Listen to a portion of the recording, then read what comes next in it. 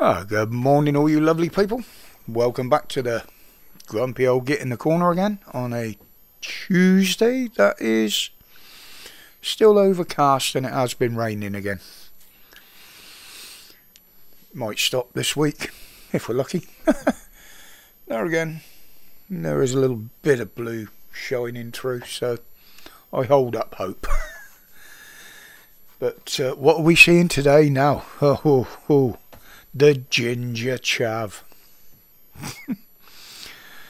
wants to make herself look good, and she thinks that hiring a photographer for 68 grand a year is the way ahead. That's 68 grand of our money, by the way, taxpayers' money, not hers. So the taxpayers funding this harebrained idea of hers. You know, at a time when they keep going on about filling this alleged £2 billion, £20 billion, sorry, black hole in the finances. I mean, you can get a fucking train driver for that sort of money nowadays.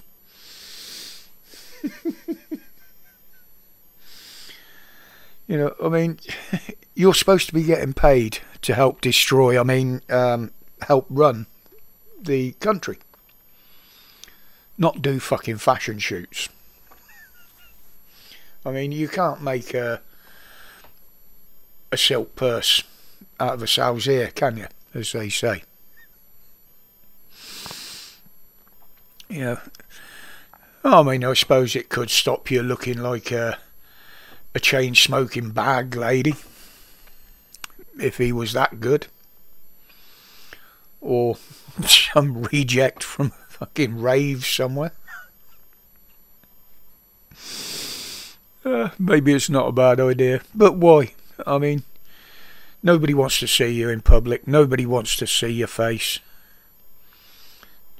You know, just like Starmer and Reeves and all the other people in your party there, that you just need to be gone.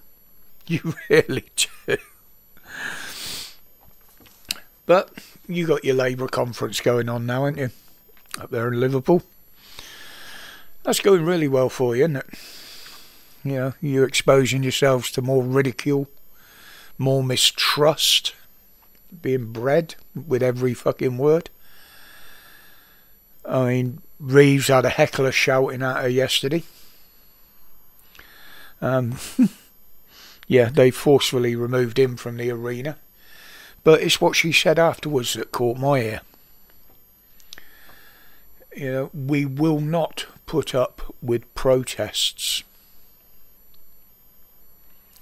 So there you have it. You disagree with them in any way, shape or form, they will remove you.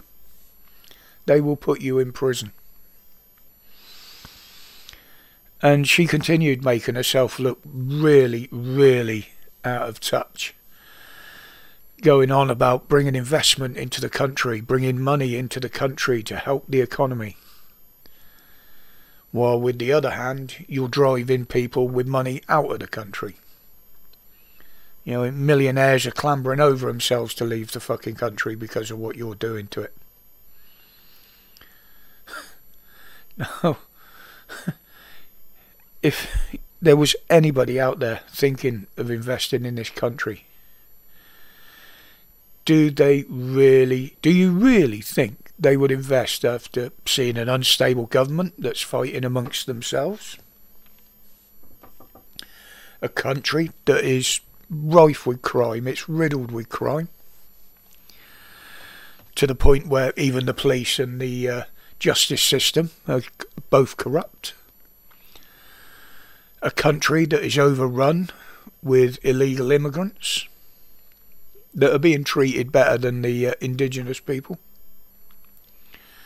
You know, and these people are more willing to kill, stab, rape anybody that they feel like, by the looks of things.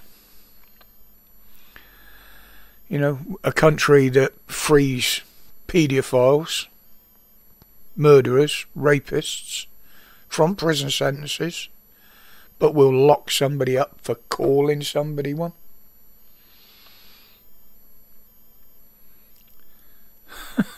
I mean, the only people that are going to invest in this country are the criminals themselves, isn't it? They see openings where other people don't. And it's only going to get worse. But I'll keep this one short today, folks. I'm still not in my best. I'm still very, very tired.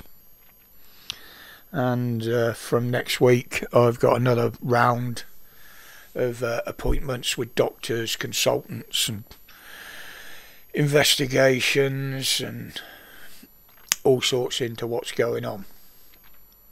So, yeah, lots of probing.